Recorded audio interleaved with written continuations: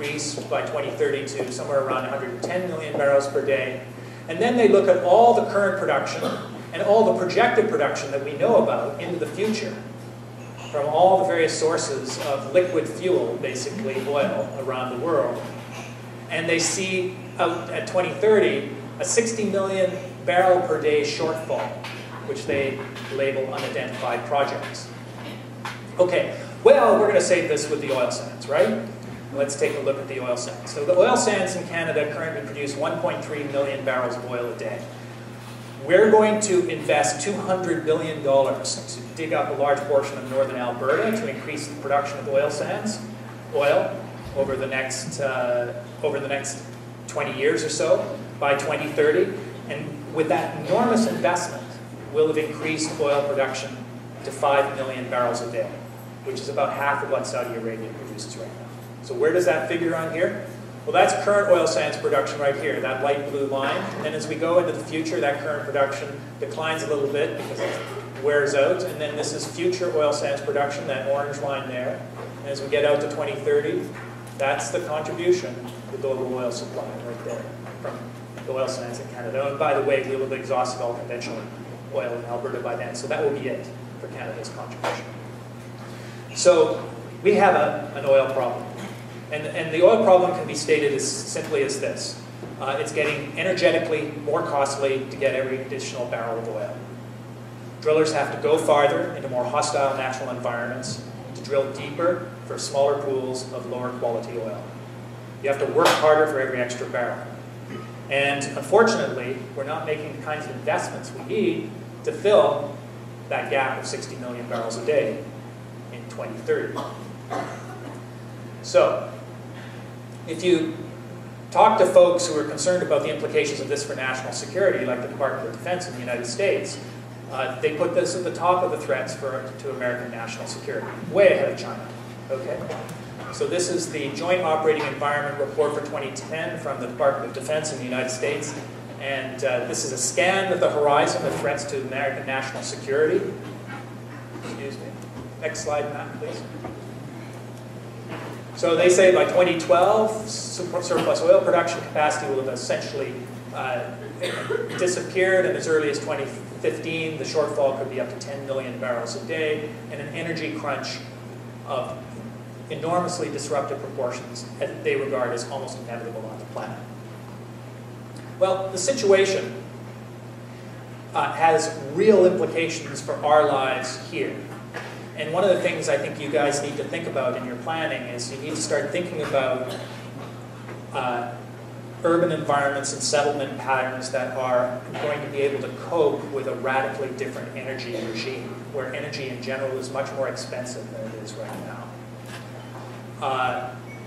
One of the concerns in terms of a shock possibility is what we could call the liquid fuel emergency. About 40 to 50% of the world's oil travels on oceans to get to its final destination. A good portion of it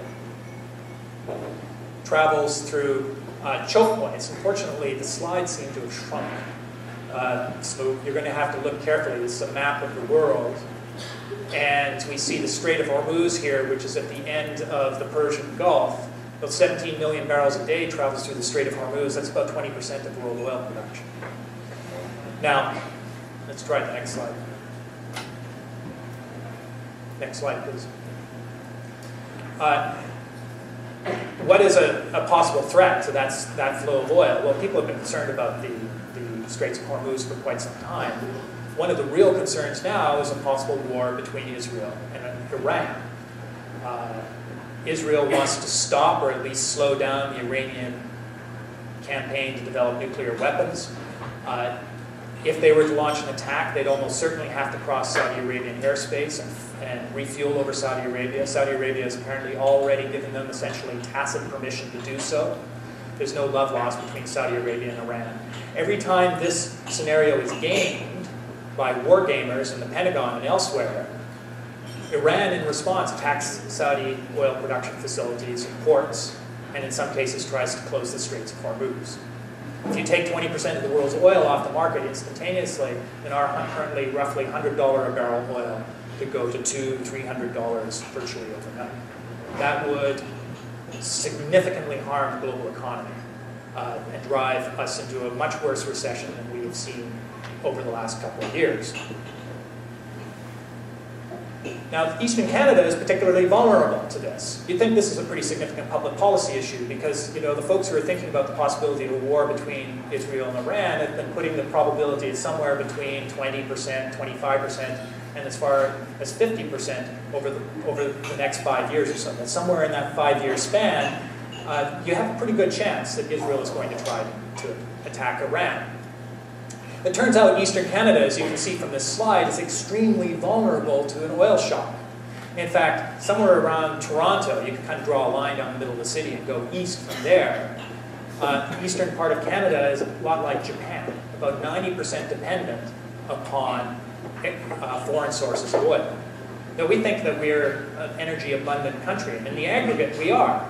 We got lots of oil, but we ship most of it to the States. And our pipelines don't go far enough east to allow us to take the stuff in Alberta and take it out east. And, as you notice, this is a real problem in terms of the resilience of the Canadian economy. Canada has no strategic reserve. In the United States, they've pumped tens of millions of barrels of oil into salt domes and things just for this eventuality. Canada has nothing. Nothing. Well, let me just give you, what I'm trying to do is give you an indication of the vulnerabilities we have to sudden shifts in our system, what specialists, complexity specialists call non-linearities, surprises if you might. So what should we do?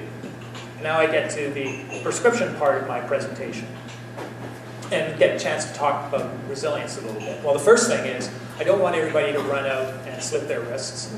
I always have to make a judgment when audiences I show this to. I mean, I have to admit, sometimes I feel like this. I just want to go away and bury my head in the sand and hope it all goes away. But this stuff, and this is the world, unfortunately, and we need to think about this. So what are we going to do in a practical way? We need to think about resilience. Now, I understand that earlier today you had some folks who talked about resilience. I wish I'd been here for that. I was one of the first to start using this concept and thinking about its implications for public policy almost a decade ago. I see that it's percolated into a lot of conversations now, which is terrific. But I see that also sometimes it's misunderstood or misused. It actually is derived originally from the work of ecologists, in particular one ecologist, probably the greatest Canadian ecologist, Buzz Holland. If there were a Nobel Prize for ecology, Buzz would have won it. And he founded an international organization called the Resilience Alliance, which is an international network of scientists thinking about the implications of resilience for all kinds of systems, not just ecological systems, but political systems, social systems, infrastructure systems. If you're interested in resilience, you should check out the Resilience Alliance.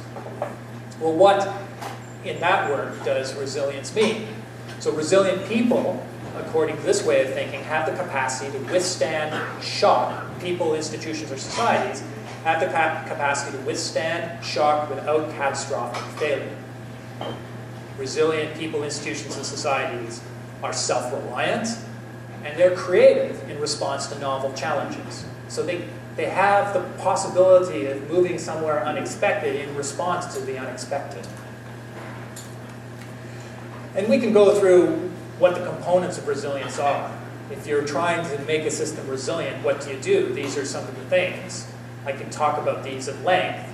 And within each area of planning, you need to think about how they would be applied. Loosened coupling means that you want to try to, in a sense, metaphorically, move things apart and lessen the connectivity between them a bit. Because when things are really close together and tightly connected, in an electrical grid, a food system, in a traffic system, or whatever, then if one part of that system is disrupted, it's more likely you're going to get a cascading failure across the system, like a row of dominoes falling over.